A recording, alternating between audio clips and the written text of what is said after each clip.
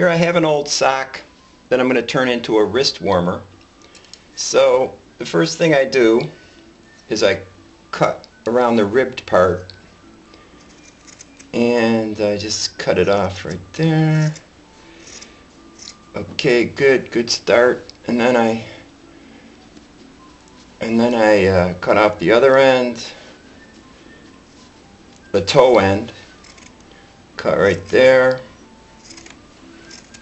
Cut. And then I'm going to want a place to put my thumb so my whole hand stays warmer. So I'm going to cut out a little piece for my thumb right in the heel. Look at that, right in the heel, where the heel was. And then I'm going to put this wrist warmer on my hand. And look at that.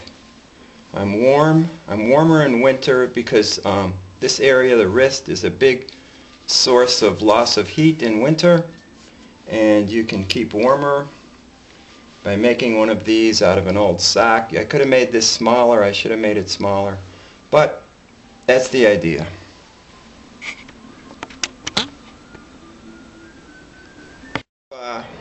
If you don't want to wear it like this, you can always just pull this part back, and it still does a great job of keeping your wrist warm.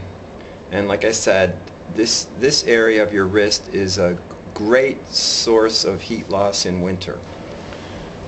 If you want a fancier version of a wrist warmer, you can cut one from a fancier pair of socks and a thicker pair of socks. And as I put this on and cover it up with my jacket, it just looks like a long sweater that I'm wearing, a fancy long sweater. And so this is another way to do it.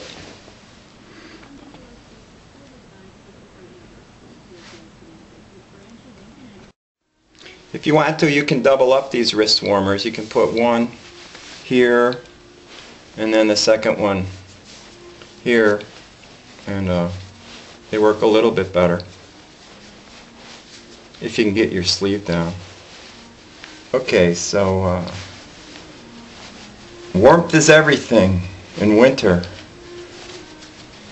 Anything for warmth. Okay, so look at me. I'm all warm and cozy there with my new wrist warmer that I made myself out of an old sock which I didn't want.